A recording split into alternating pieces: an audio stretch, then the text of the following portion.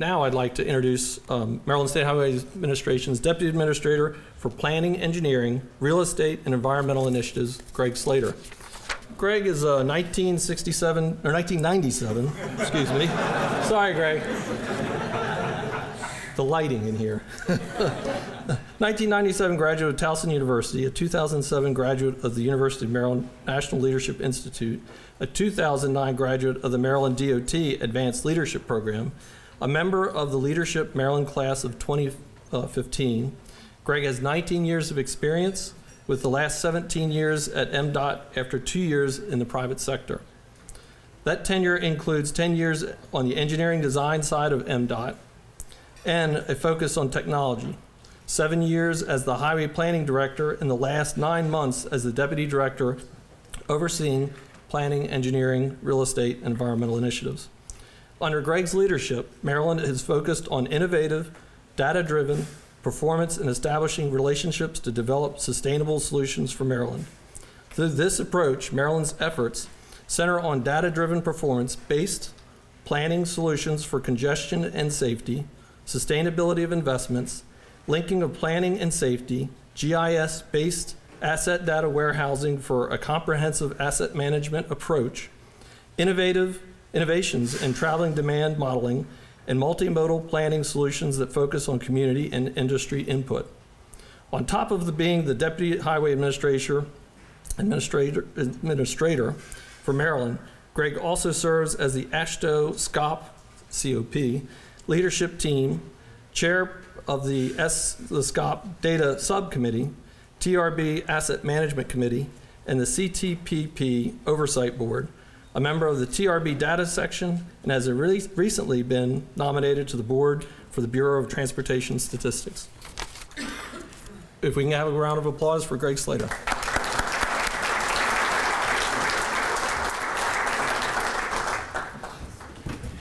Thank you, Rod, and thank you for having me here today. As you can tell, throughout my career, I'm a bit of a data junkie, so this is a friendly crowd for me. I know all of you appreciate the value of that.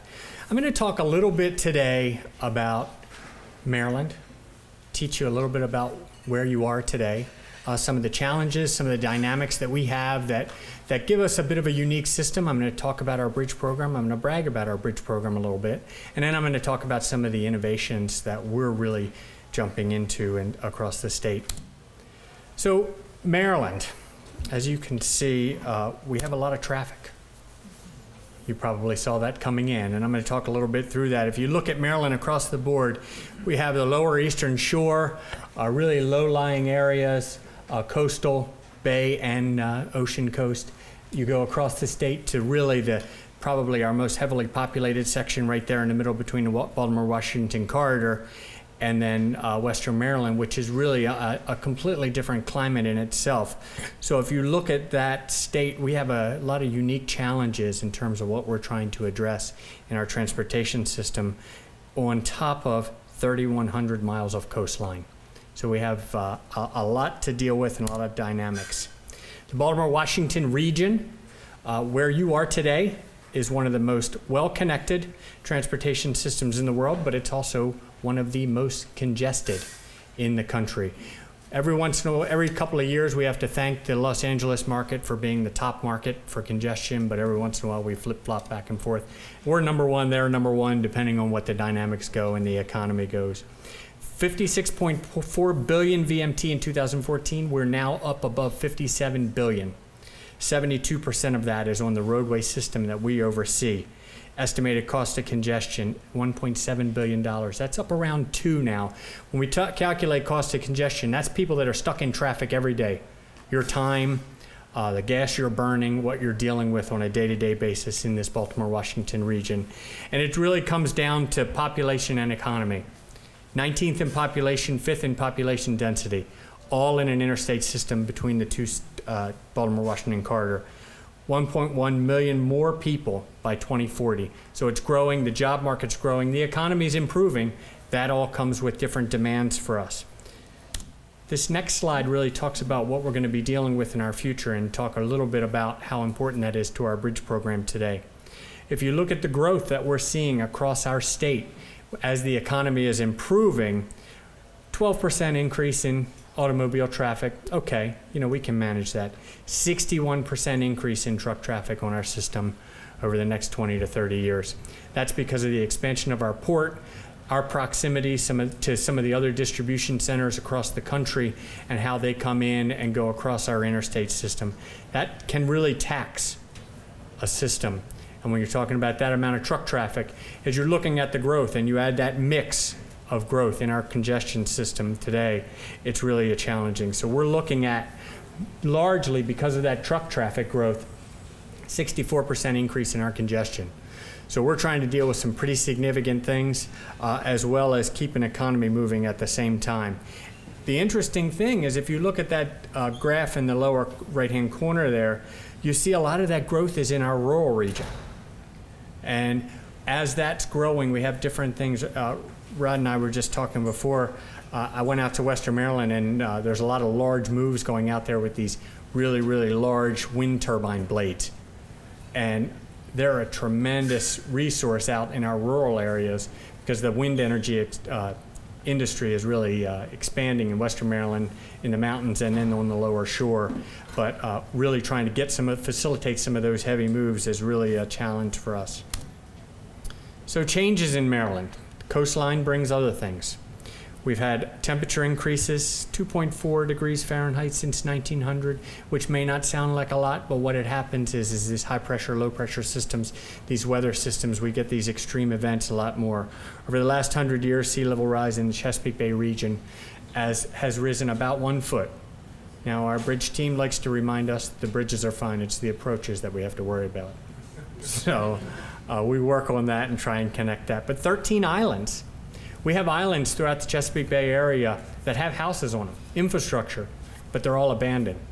They just had that sea level rise, and it's really changed some things and some of the dynamics. We had a local bridge that was replaced over on the eastern shore, and I had to laugh at the quote from one of the locals that said it was a monument to man's stupidity. It was $1 million to replace a bridge to an island that we could have bought for $500,000. So how do you kind of manage some of these dynamics and really these land use changes?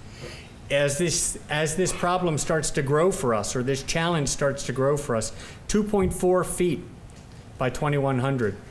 At lower eastern shore area on the far right-hand corner of that slide, that's a huge elevation change there. That most of that is at sea level rise today, at sea level today. On our system, 2,565 state highway bridges, 357 other state bridges that are owned by the Transportation Authority, which are toll facilities, Maryland Aviation, which handles the roadways around our airport facilities, and MTA, our Maryland Transit Administration. 2,300 local bridges, significant part of the system today. A lot of these local bridges are the ones that are going to be impacted by that coastal change that we're starting to see. 19 movable bridges, 166. We have a lot of history here in Maryland. 166 historical eligible bridges, and then we have their signature bridges like Woodrow Wilson and Chesapeake Bay Bridge. Woodrow Wilson is the one in the far right-hand corner of the bridge. The Chesapeake Bay Bridge, both spans are on the upper right-hand corner. That second span was built in the late 60s. So those are just starting to get to the point now. I had a statistic the other day where it costs us more to paint the Bay Bridge today than it did to originally build it. So we're constantly circling back and forth on these bridges, and we just started a new study to try and understand what the future of that is, how we're going to pay for the next one, those types of things. So some unique challenges. Our bridge condition today, I'm going to start bragging a little bit about our program. This is the program that helps me sleep at night. I sleep well because we have a great bridge team. 69 structure deficient bridges, less than 3% of our system. We can look at a spreadsheet today and really identify the funding for a lot of those bridges. Where we are, we've prioritized them. 21 are weight posted, 99% of them carry all legal loads. The big tidal wave is that 353 bridges that's kind of hanging at that number 5 rated on a major element. How do we keep those? And I'm going to talk a little bit about that in our approach. But a lot of them are potentially becoming structure deficient. So how do we prevent that and deal with the ones that are already there? Because we know that takes money. We have a two-pronged approach.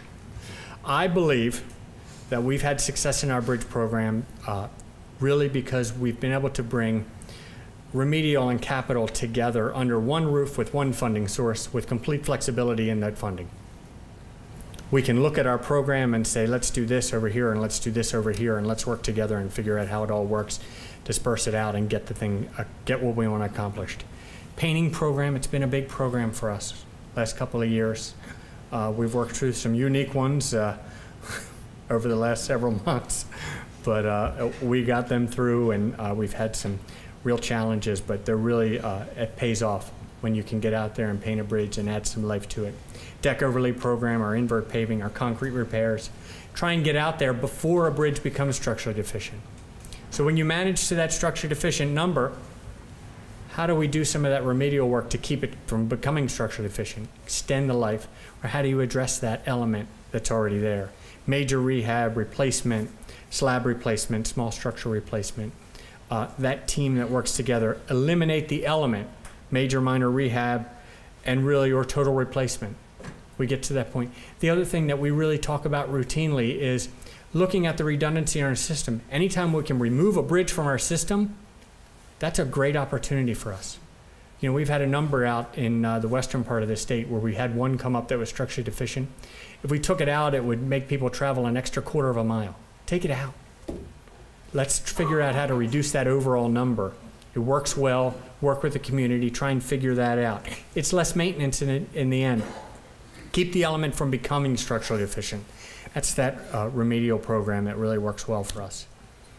This is really how we got there. Investment in bridges. You can see our dollars went up and our number went down. We kept the number there. We had a sustained, we continue to have a sustained investment in our bridge program. We were very forward in pushing that all the way up to our governor, who is now talking a lot about structurally deficient bridges. We actually, we had a governor the other few months back that climbed under one. He wouldn't know what a structurally deficient bridge looked like. So we met him out there, he climbed underneath of it, and he was like, wow, this is bad. So, you know, you kind of work with him. And he's interested in helping us to keep that investment going. So it's really great to have that and reduce that number. This is really the telling program. That top number is the size of our total financial program. And you can see that that number has gone down continuously over the last several years. But that orange on the bar graph is the size of the investment that we've made in bridges. As our revenue has declined, we have remained steady in investing in bridges and kept it in the front of our program. The reason we did that is we felt like it was taking care of our existing system was where we needed to prioritize our investments, and keeping that going was a huge part of our success in this program. That number on the top, that it's going to continue to go down. One of the challenges we're dealing with right now is, and we were able to keep our bridge program sustained at the same level, gas prices are up and down. The way our gas revenues, our trust fund revenues are based on gas tax and sales tax that go up and down with construction costs, oil costs and asphalt costs. It's an indexed number. Last year's program was built on $3.50 a gallon gas. So guess what happens when you try and rerun that number again this year? You got a big hole to fill. So we had to fill that hole, $700 million hole in our program. We did it without touching the bridge program. How do we keep the bridge program steady? And it's really about continuing to reinforce that message if we want to make those numbers down. And then taking those big ones. Every structurally efficient bridge is not created equal. Some are $1 million and some are 500. How do you keep those out early, knowing that you need to address those separately? Investing in bridges with our employees. When I came in as the highway planning director 7-8 years ago, one of the things I noticed over in Bridge was nobody ever left. So I went down and I talked to Mr. Friedman, who was the bridge director. I said, how do you get everybody to stay? And he told me it was very simple. He said, you let them work on the good projects. And one of the things that they do in the bridge office is allow their teams to select, so what it ends up being is you get to work on the really cool bridges, and your consultants, you give them kind of the boring stuff. I'm sure I offended all the consultants in the room. But you give them the culverts, those types of things. But it's really about keeping the really good challenging work for us. And you develop your employees, you keep them happy, you keep them really engaged in these processes and allow them part of that process to pick. Use innovation and proven techniques. Over the years, we try things. We feel like we know what works and what doesn't. What's good for a sustained investment? What can we try here that may be great, but we know we're going to have to deal with it later on down the road? And trying to understand and learn those lessons and weave them very slowly into our processes. And all are under one roof.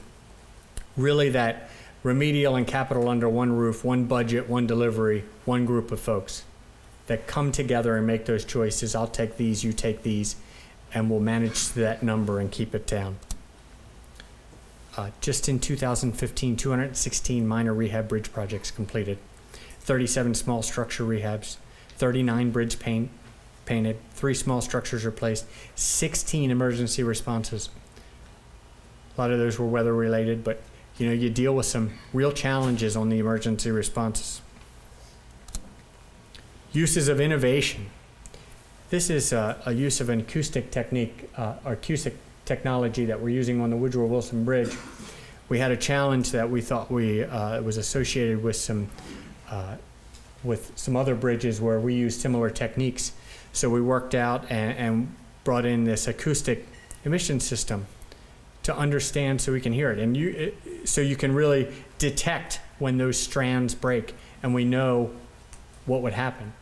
Now everything's been great so far, which is a real challenge at Woodrow Wilson. If you've ever been across there, it's pretty dynamic bridge structure and a movable one. And we're going to monitor it for 10 years to see how it works. It's really about using these innovations. This one is about tilt gauges. I talked about some of these heavy moves and understanding what's happening on our bridges. This program was really started looking at trying to look at some of these fracture critical bridges so that we can understand really what's happening with them on a day-to-day basis, but really trying to tackle those. These are great technologies for us to have for a data junkie like me, knowing what's coming in and being able to look at that system. High definition video and infrared imaging. This is a technology that has really advanced probably tenfold over the last decade. I know I was telling Rod that I worked with a little bit of this technology early in my career where they're looking at really high resolution scanners. And one of the big challenges we had then was the file sizes were so huge that you couldn't process it, couldn't understand it. But when you're looking at a bridge like this, you can go out and look at it every week. You're still not going to be able to tell if that crack's a little bigger unless you really get some real good technology. But getting into this high definition video and infrared imaging, we can start to see the progression and deterioration and regression of some of these bridges so that we know when we need to act and when we don't need to act.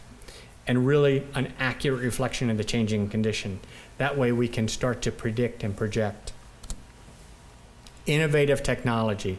Performance of bridges under loads, normal conditions and under loading. A resource that provides accurate information on the condition of a bridge. We can do it with no disruption of traffic. Get out there and it's huge. Maintenance of traffic on our system. We have, the most heavily traveled part of our system is Capital Beltway American Legion Bridge coming from Virginia into Maryland. 250 to 275,000 cars a day with a 65% directional split on the commute. Huge. Any kind of disruption in traffic is catastrophic for that area. It's an area that sees probably 6 to 7 mile backups for an hour and a half every single day. So how do you any hiccup can really challenge that.